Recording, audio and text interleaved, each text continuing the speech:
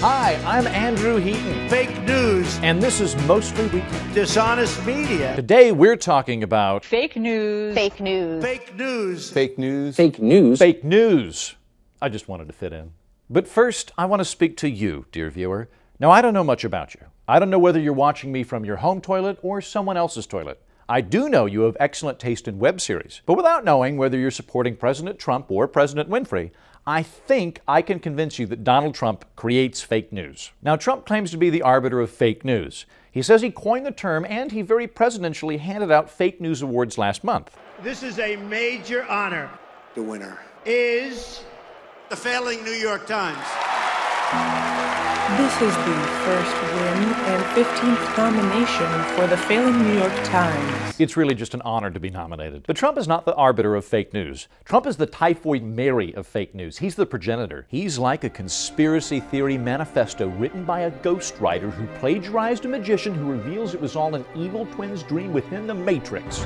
Or am I? So how does Trump create fake news? Two ways. One, he makes his detractors so crazy they forget their journalistic integrity. In their race to pillory him, they bungle, cherry-pick, or even make up facts to confirm their hatred. And number two, he flat out lies. Most recently,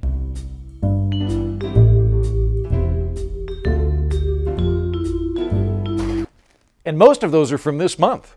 Now, to be fair, I understand the pressure Trump is under to lie. I feel it every time I talk to my 7 million viewers about my jack deltoids. I get it.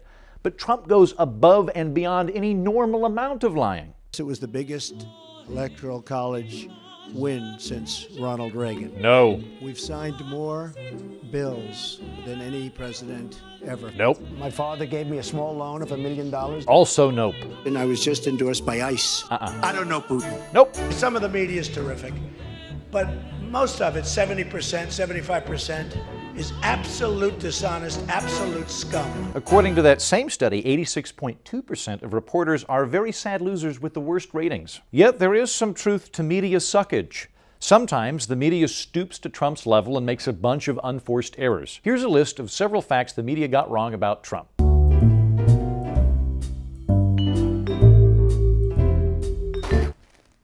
This isn't Diet Coke. And those are just the errors from major news outlets. This misinformation is then disseminated by your well-meaning but hysterical Trump-hating friends on social media. It's part of a phenomenon called Trump derangement syndrome, or TDS. Now, unfortunately, TDS is a term coined by the alt-right. But hey, even a racist clock is alt-right twice a day. You filthy, fascist, scumbag liberals, allied with radical Islam. You people are filth, and you know it. Trump derangement syndrome is when people are so blinded by their rage against Trump that they don't check their facts and they reflexively oppose anything he likes. Do you suffer from TDS? Symptoms may include aneurysms, sore throat, hair removal, myopia, pussy hat rash, Twitter frenzy, Hitler comparisonitis, chronic overposting, jump cuts, hyperbole, hyperventilation, hysteria, hyperbole vent hysteria. TDS is caused by alarmism, cherry-picking data, confirmation bias, asshole reflux, inflated opinion, clickbait fatigue, or a rush to publish. If you suffer from TDS, ask your doctor to tell you to stop it. Just stop it! Jesus!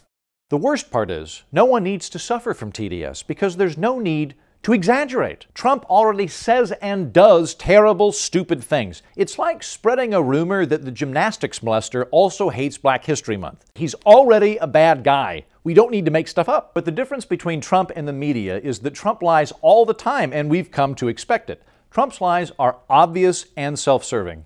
Here's an analogy. What makes you think I ate the chocolate cake? But the media's misreporting is more subtle, and when the media slacks off, it bolsters Trump's accusations of fake news, which confirms his supporters' suspicions of media bias and emboldens him to keep citing alternative facts, which in turn enrages the media, which in turn enrages Trump. So it's a feedback loop within a repetitive cycle, circulating within a self-propagating continuous system. Or am I? The way out of that cycle is for the media to not slack off. And since that probably isn't going to happen anytime soon, readers should always be skeptical. As Supreme Court Justice Abraham Lincoln once said, "Don't believe everything you see on the internet." We'll fix that in post.